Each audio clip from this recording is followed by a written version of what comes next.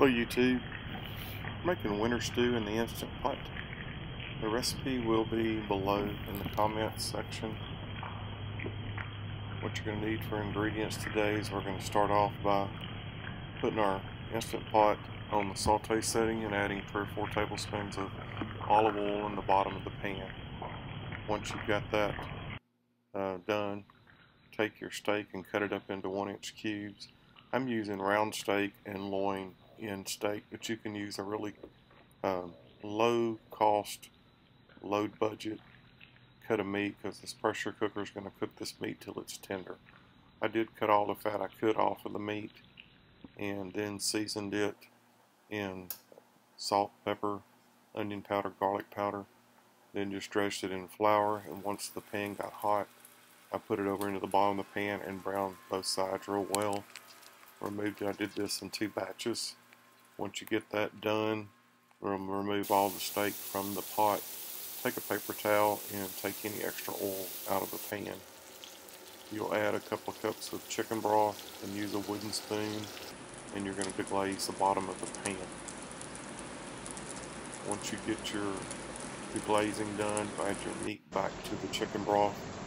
Then you're going to add 2 cups of seasoned blend and I used a large tomato diced up just because we had it. That's optional.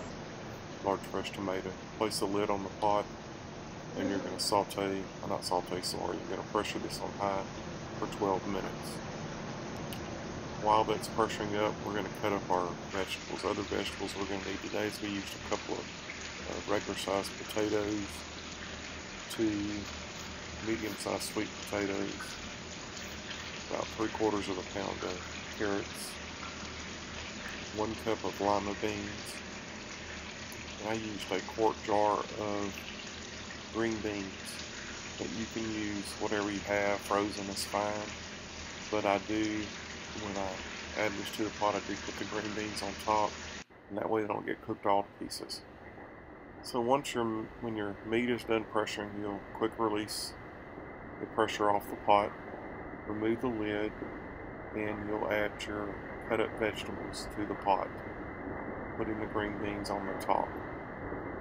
When you get the vegetables in there before you put the green beans in, just use your spoon and stir and make sure you get everything coated in the juices from the steak cooking.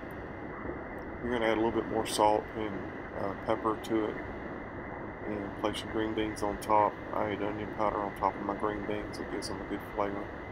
Then I put the lid on the pressure cooker and cook it an additional 12 minutes. On the video it shows 15, but it cooked it a little bit too long, so I reduced the time. Once it's done, you'll quick release again, and you're ready to serve.